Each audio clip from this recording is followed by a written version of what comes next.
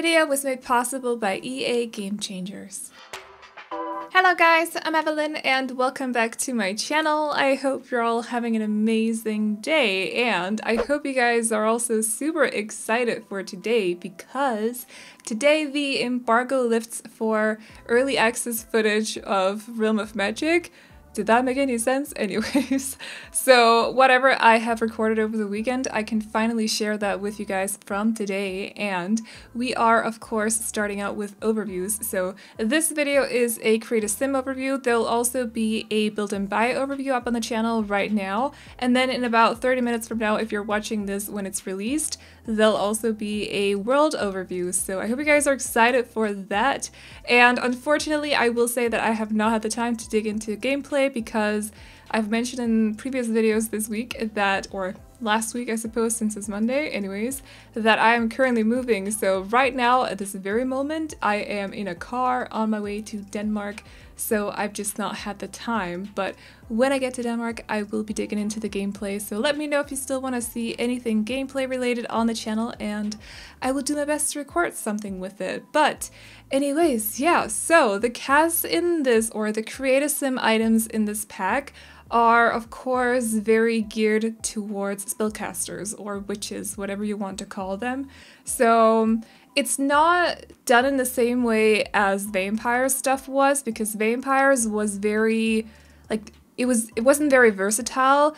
I want to say that there was a few like very versatile items in this pack that you could definitely use for normal sims that aren't necessarily spellcasters, like this top for example, and also the first top that I showed you, also this one actually. But then the next top we're looking at is maybe a little bit special, so that's kind of, they did do it a little bit differently than they did with vampires, because vampires was very gothic, like the clothing was very gothic, whereas in this pack there's some casual clothes, some more modern looking clothes, and then we still have the more traditional spellcaster clothes. So yeah, I was very excited about that actually, because I love versatility when it comes to both build and buy but also Create a Sim. And yeah, there was one thing I wanted to say which did I was a little bit surprised by it. We did not get anything for kids or toddlers. And I mean, they did say that they didn't want to focus on children and toddlers too much with the gameplay because they can't be spellcasters. So if they had to make sure that kids could be spellcasters as well, they would have had to pay less attention to the adults, or that would mean that the whole like spellcaster system wouldn't have been so in depth as it is. So I suppose they kind of decided to do the same for clothes, but I don't know if it's just me. I feel like the last couple of packs we haven't gotten a lot for kids or toddlers, and I really want to see something new for toddlers, plus, yeah, especially toddlers. Plus I feel like a little witchy dress for a toddler would be so adorable, so I'm a little bit sad about that, but I do get the whole like focusing on adults or teens or young adults, elders, because they're the ones who can be spellcasters, so I suppose they're the ones who have to look like they're spellcasters, if that makes any sense. I do love a few of the more spellcaster witchy looking items. I think that they did a really good job with the CAS. I especially loved the very first hair that I showed you guys.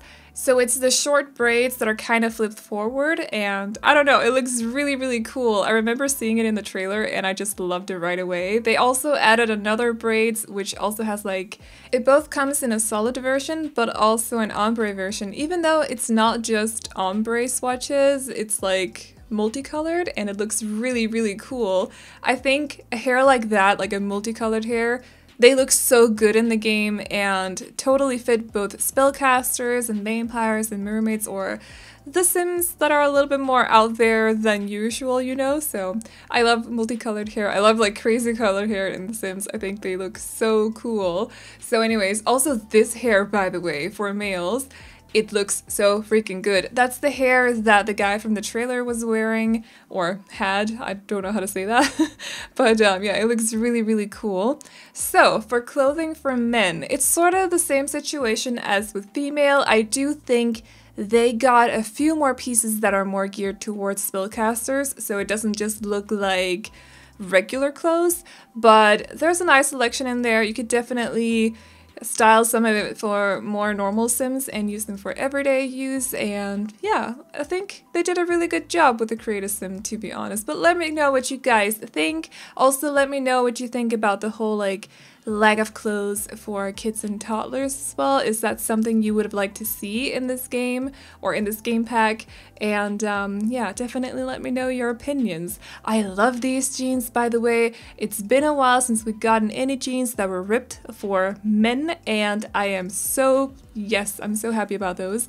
And yeah, I could definitely see they did get some inspiration from Harry Potter for this, like the previous outfit in particular. There's something about the necklace in it, especially. It kind of looks like the Deathly Hallows from Harry Potter, but it's shaped as a plump up instead, which I think is kind of cute.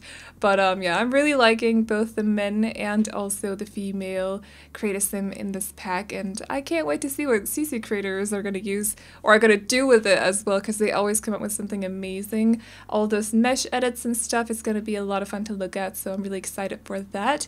But other than that, we also got 2 new aspirations actually. So the first one can be found under knowledge, and it's called Spellcraft and Sorcery. It says, this sim craves a deep knowledge of the arcane magical arts. So I suppose it's got something to do with learning all different kinds of spells and stuff. And then the other one can be found under nature aspirations, and it's called Purveyor of Potions, and I might be mispronouncing the first word in that name, but sorry about that. And the description says, this sim wants to learn every potion's recipe and craft each one. So it's kind of like a collector of potions, basically. So yeah, that's all I got for you guys today. Let me know what you think about the Create a Sim in this pack, and let me know if you are excited. And yeah, other than that, I hope you guys enjoyed this video. Remember to like and subscribe and all that good stuff if you did, and I will see you all in the next one.